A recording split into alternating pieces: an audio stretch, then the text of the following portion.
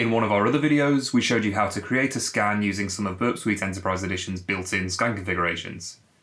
In this video, we'll look at the options you have for creating and using your own custom scan configurations.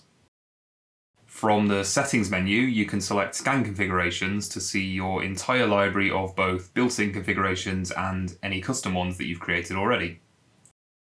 To create a new one, just click New Configuration. As you can see, most of the configuration options are grouped based on the phase of the scan that they relate to and what kind of behaviour they control. These are the same options that you might be familiar with from Burp Suite Professional. To begin with, all of the settings are the same as Burp Scanner's standard configuration. You can then expand each area that you're interested in and make whatever changes you want to. For example, during the crawl phase, Burp Scanner usually attempts to create a new user whenever it identifies a registration form. You might actually not want it to do this, for argument's sake, because you're already providing valid sets of credentials as application logins when you create the site. And you might not want these auto-generated Burp Scanner users lingering on your website after the scan's finished. In this case, you could just go to the login function section and disable this feature.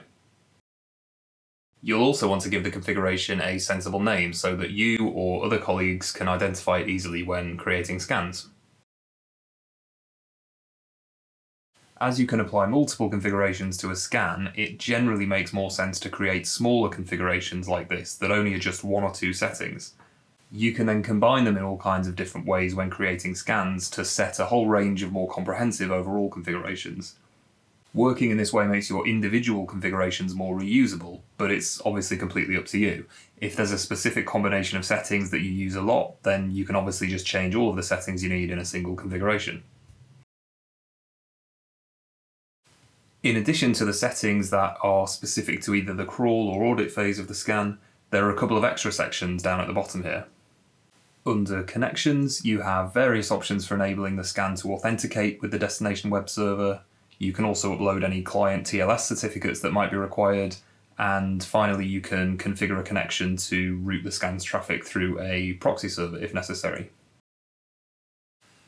Under Request Throttling, you can limit how many requests the scan's allowed to make at the same time, and you can also enforce a slight delay between sending each request. This can be useful to avoid overloading your system resources when running lots of scans at the same time, and it can also help you avoid placing too much load on the target server. Once you're done making all the changes you want, just click Save and the new configuration will be added to your library.